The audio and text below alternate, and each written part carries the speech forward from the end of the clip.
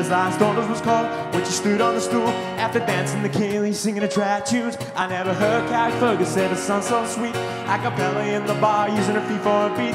Oh, I could have that voice playing repeat for a week. And in this packed out room where she was singing to me.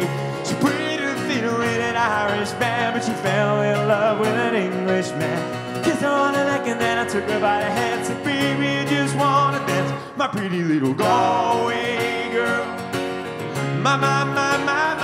My Galway girl. Team Secret, we just played some high altitude shows. And now I feel like an animal way down here because I can breathe and sing easily at the same time. It's a very strange feeling. I almost died in Santa Fe and Denver singing those two songs. To have but never hold, it's a life alone, and a desperate need to be held, to be loved. So this is gonna take a bit of getting used to, but I know what's right for you. It feels like home to me. Feels like home to me. Feels like I'm on the way back where I belong. A window breaks down a long dark street, and a siren wails. I began when I was 14, and naturally back then, we didn't really have much of a say in what songs we would pick or sing. Our voice kind of didn't really matter because we were inexperienced. We didn't understand the American market, so we just listened to our musical director. But now it's kind of nice when we've experienced our own careers. We can now bring stuff back to the table and sort of a bit more knowledge.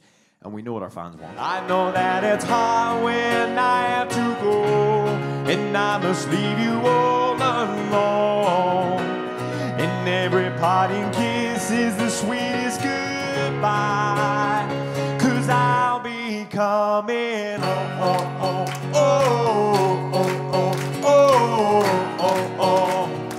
I'll be coming home.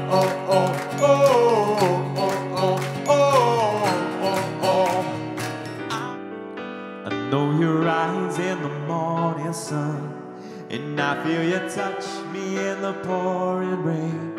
And the moment that you wander far from me, I wanna feel you in my arms again. And you come to me on a summer breeze, keep me warm in your love and your soft relief. Kind of went something like this. Actually, basically one night I went to bed, and I was like, night, Mom and Dad. And I woke up like 8 hours later, and I was like, morning, Mom and Dad. My dad was like, when did Barry White get into our house? So yeah, it was a bit terrifying, to be honest, as a child singer, on a professional level. For me, it was like, not to sound pompous, but it was quite easy for me, effortless. And then all of a sudden, I had this voice that I had never worked with before, had no idea what it was, how to use it, and it was like learning a new instrument.